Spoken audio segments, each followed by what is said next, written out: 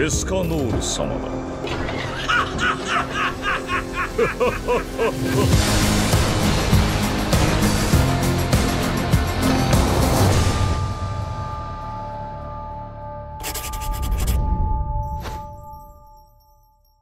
I'm Matt. I'm Kerry. We are the Stagmer brothers of Baltimore Knife and Sword. We're going to be building some of your favorite weapons, and some weapons that you've never seen before. This is Man-at-Arms, Reforged. Alright, you guys have been asking for Escanor's axe for a long time, and ever since we made Lost Vein, you guys have been going nuts in the comment section, begging for the axe. And trust me, we want to give it to you. But guys, don't forget, we filmed 6 of these episodes at one time, so we can't always get right to your requests, but it's very important to us to bring to life the things you guys want to see most, and on this episode, we're going to make Escanor's axe, and we're going to make it big. To make all the bladed portions of the axe, I'm going to use tool steel 1045 that comes in round stock. I will first form the main blade of the axe, and then take the same tool steel and make the 2 spearheads, which will turn into the spikes at the top and at the side.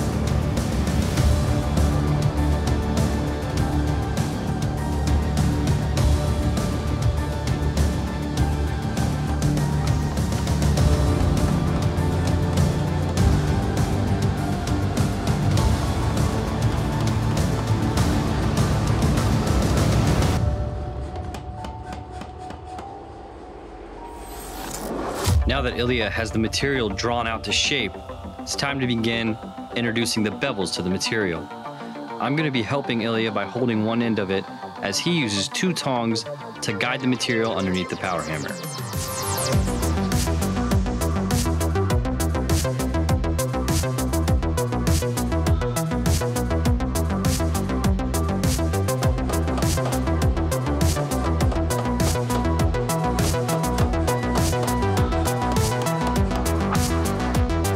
With the bevels of the axe now pulled out, it's time to move on to some handwork so we can establish the curve that we need in this axe blade. As we lay the curve into the blade, some of the material on the edge is going to get a little distorted. So we'll then turn the edge on its side back onto the flat of the anvil and true it up as we go.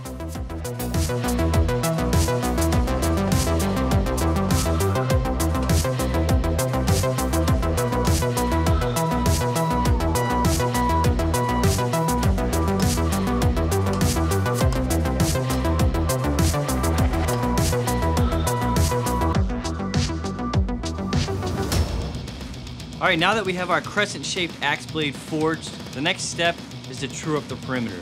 You can see each individual hammer blow kind of made little bumps along the edge, so I'm going to get that completely trued up.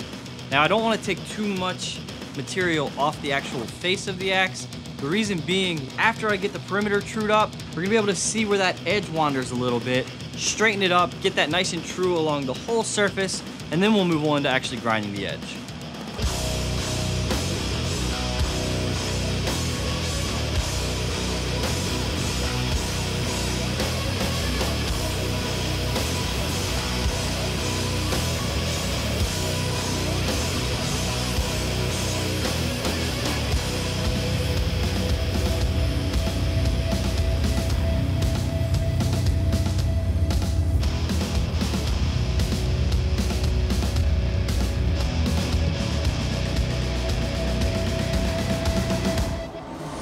To start forging our back and top spike, Ilya has to first create a preform. This is turning the round stock into a tapered spike.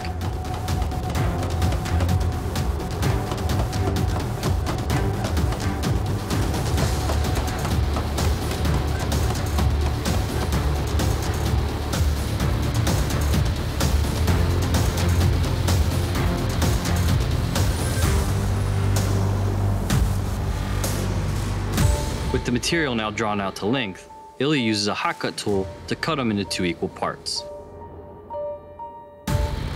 So you've seen us draw out bars using the hit turn technique pretty often on the show, but you've never seen us do 2 bars at once. This really demonstrates a lot of skill, and to be honest, Ilya's kind of showing off. So now that I've trued up the edge and gotten the alignment exactly where I need it to be, I've moved on to the surface grinding or the edge grinding of our axe. One of the major challenges with grinding or polishing a giant forging like this is it has a really rough surface. I have to make that surface look really nice and smooth. I've gone ahead and done one side. Now let's go ahead and finish out the second, then we'll get it heat treated, and then the real challenge starts, which is polishing it after the heat treat.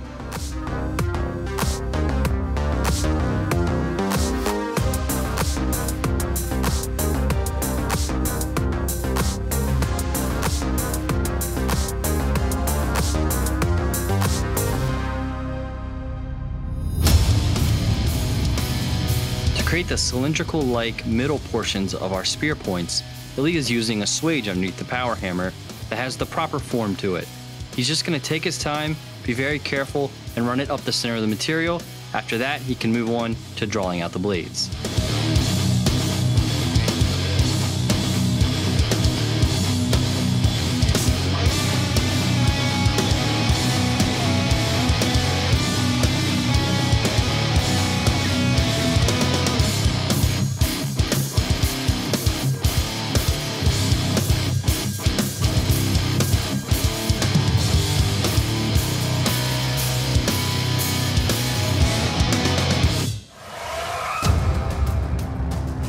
All right, we have our top and our back spikes back from forging. I must say, Ilya did a divine job forging them. Now, there are several different ways we could have done this. Could have just added some round stock on a plasma cut blade. But to be honest, forging them not only makes them much stronger, but, you know, shows off some higher level of skill as well. It's now my job to go in and just clean up the perimeters and then move on to sanding the blades themselves, being sure that I leave enough thickness to the blades that they heat treat nice and safely. Since there's a lot of central mass on the center of these blades, it could cause a lot of warping if I grind them too thin.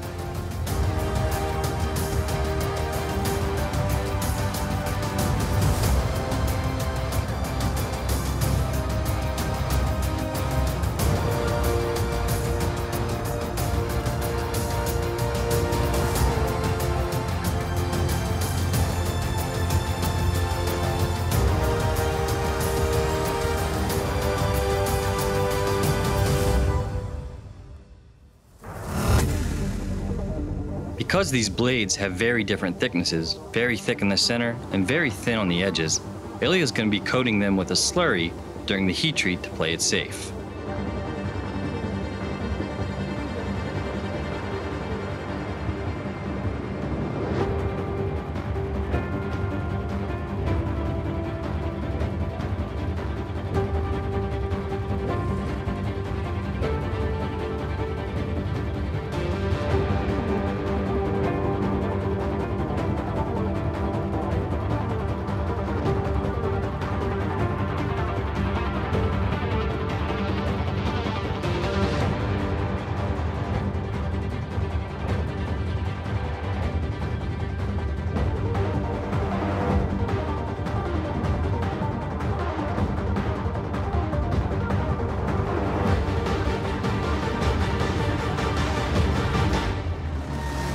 With the back and top spike now heat treated and tempered, I can move on to the final polishing to finish out our blades.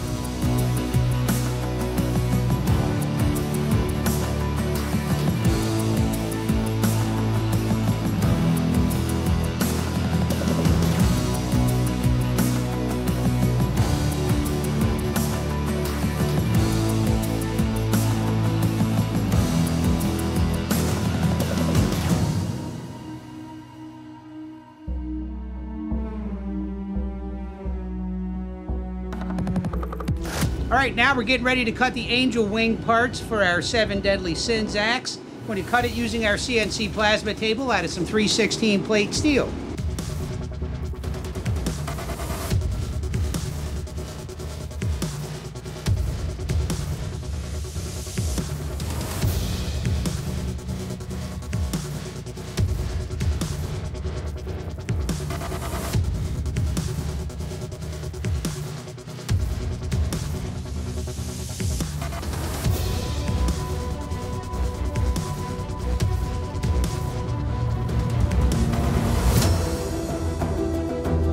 Often we work fairly thin materials when we create forms like this.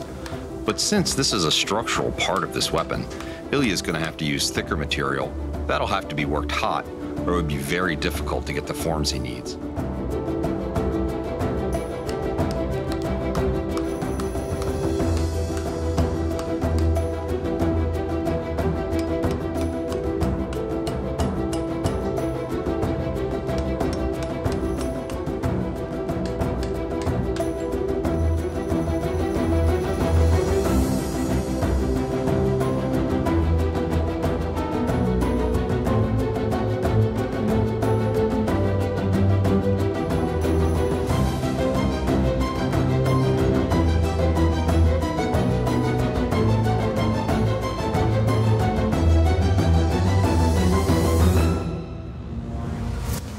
On the guard for this handle, there's actually a large flange on the top and bottom of it. They could be made as one piece and then the guard set in. I'm going to do two separate pieces because Ilya wants a hole in the guard where the handle goes through, so I'll have a top and bottom flange. But I'll turn them together so that I know that they're roughly the right shape and they pretty much match. I'm starting with a piece of 3-inch solid stock. It's about 8 inches long, so it's very heavy. I'm going to be cutting the outside and then putting a big hole through the inside. I'm going to cut them in half, and then I'll do a little bit of internal cut that's going to take some of the weight out, and we'll put the whole piece together.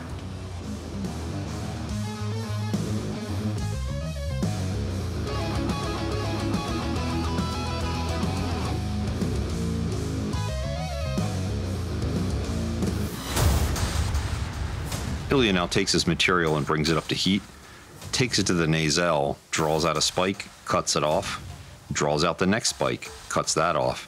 He's able to make all 4 spikes from the same piece of material, and they'll be fastened to the guard.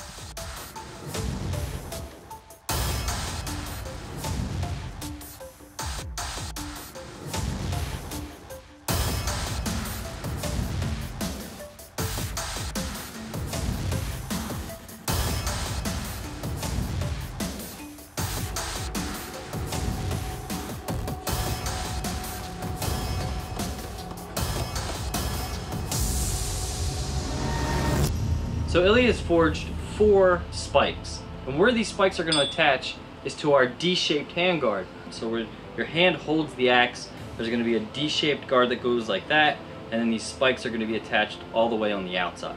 So what I'm going to do now is just move to a sander, clean them up, and then we'll be able to move on and actually weld them on to our guard.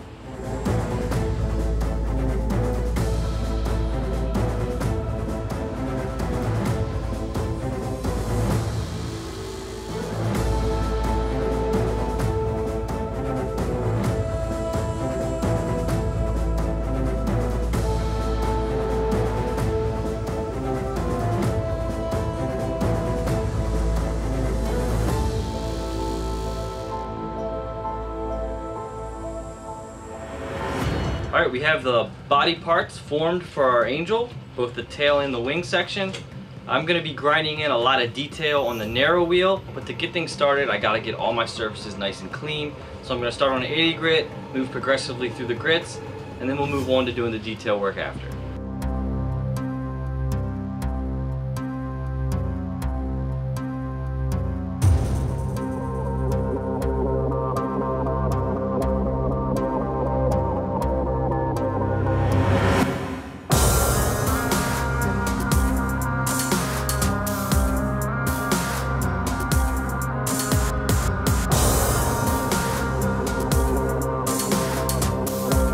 With the body for the central part of our angel now cleaned off all the way through 220, time to move to a narrow wheel to start adding in some detail.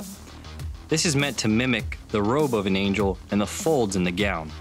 I'm going to start with a narrow wheel, strike my lines, and then I'll go back to giving that more depth on the edge of a sanding wheel.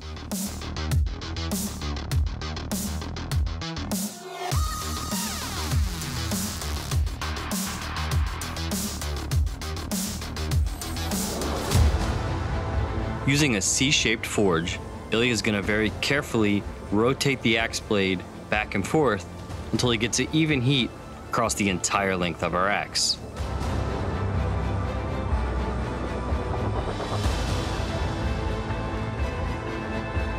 Now that he has achieved that goal, it's time to quench in water.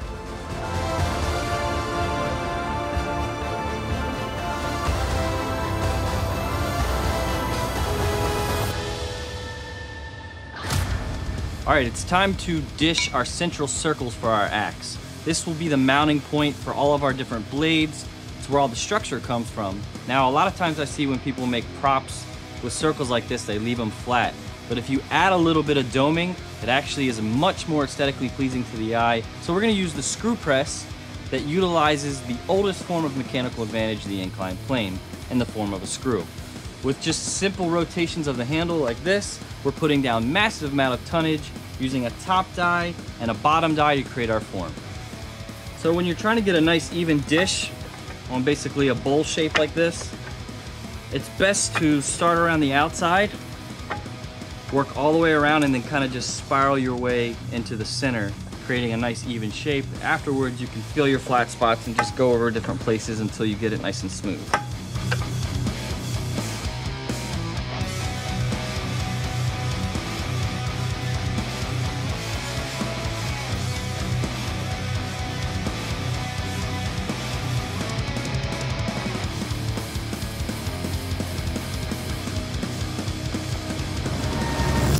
So what we have here is our knuckle bow or handguard portion of our axe. What I started with was drawing a 3-inch circle here. That'll match the 2 lathe turnings that'll sandwich on either side that Kerry did, and then 1 1/4-inch holes that will slide over our pipe.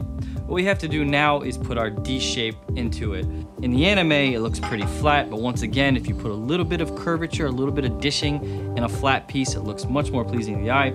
So we're gonna go back to the screw press, start by giving a really light dish, and then do any hand forming that we have to do afterwards.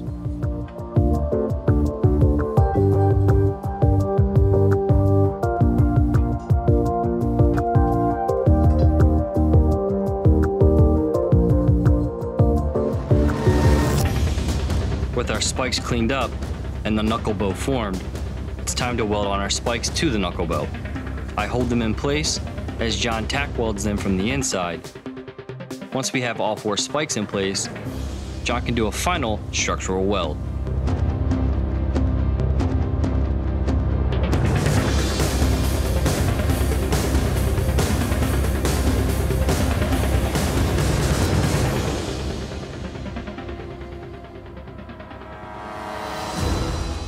Alright guys, so at this point we now have our spikes welded to our handguard.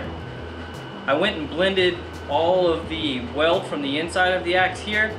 Now I know some of you might have your finger on the troll button right now, thinking, hey, they made every part out of steel up until this point, and obviously most of the parts on this have to be brass. The way we're gonna go about this is we're gonna use a wire wheel with brass wire on it, heat up our parts, and brass everything to the right color. The reason we chose to do that instead of making it out of brass is that this axe is massive. Brass is pretty soft and brittle sometimes, so we really needed to make sure the structure of the axe was nice and solid, so we went with steel.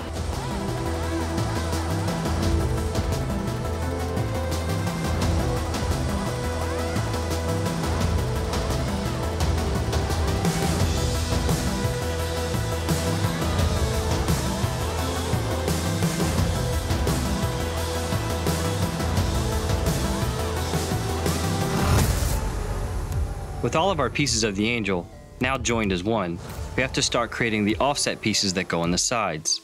I've cut a series of triangles out, and Ilya is just going to bend them and form them to shape, and then weld them in.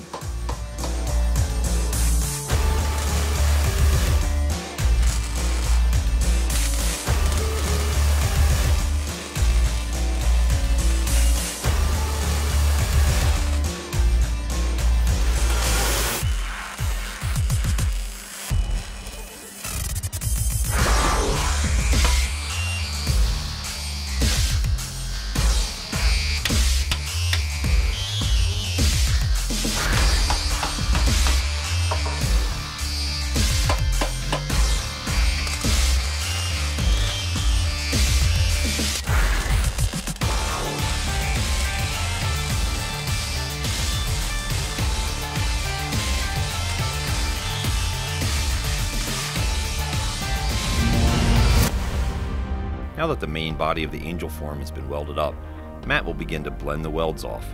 We'll have to clean the entire piece and then attach the head section.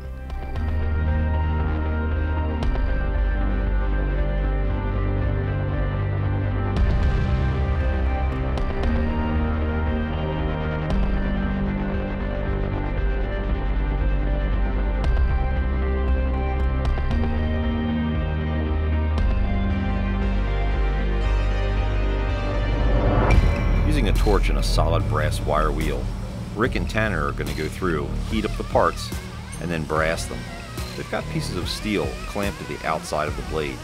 That's going to prevent the blade itself from being annealed along the cutting edge.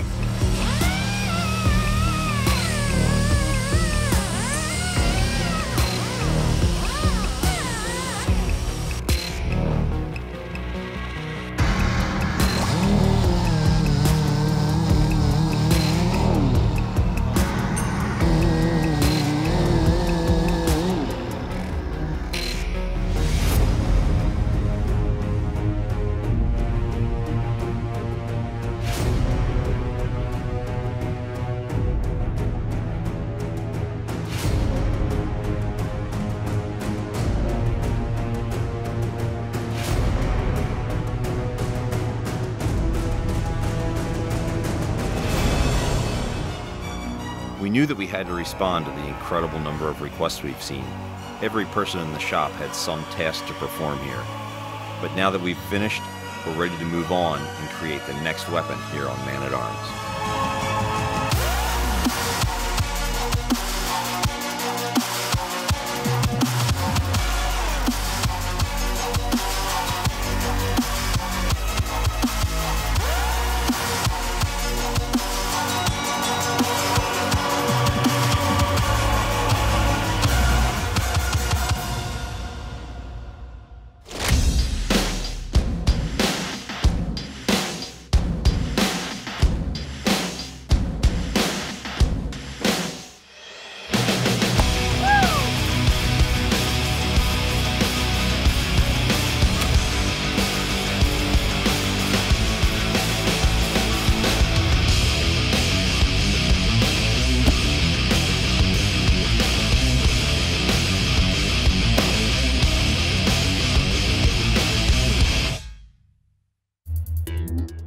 Click here to subscribe, or click here to watch more episodes.